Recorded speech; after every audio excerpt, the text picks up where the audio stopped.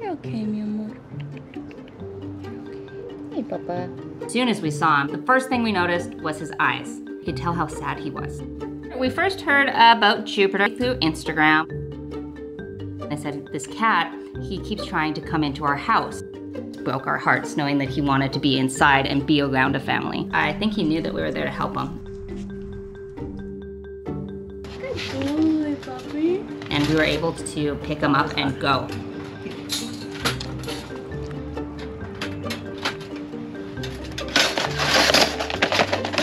Yes. Okay. Being an indoor cat, he couldn't compete with the ferals and he was just getting beat up out there. The neighbor who called us, she just broke down and was so grateful that she started to cry.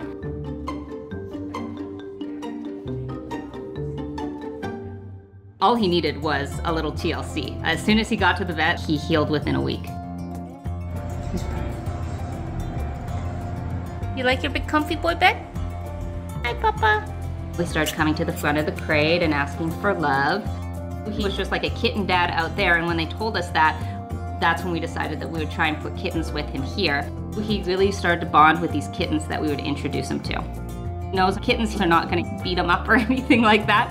He was able to survive for 4 years to hold on for his happily ever after. Joopy, guess what, bud? You've been adopted! Yay, buddy! You're going all the way to Canada.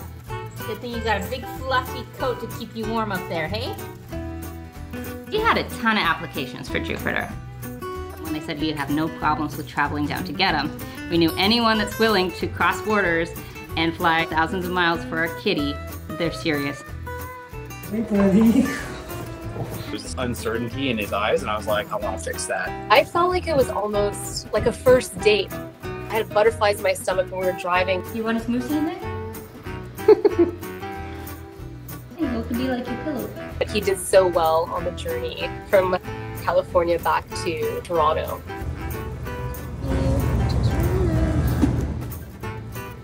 He didn't cause a fuss. He was very quiet, very well behaved. He ran out of his carrier and straight between the pillows. And basically hid behind our pillows for a couple hours. But he came out of his shell in a couple of days. GP. He bonded with us almost immediately. He was excited to have other cats in the house. He's relentlessly friendly.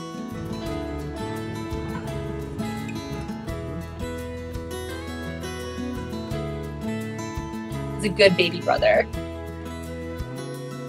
Such a sweetheart. How would you ever let him go? We're just glad that we were able and we had the means and the ability to travel down to California to do this and to bring him home.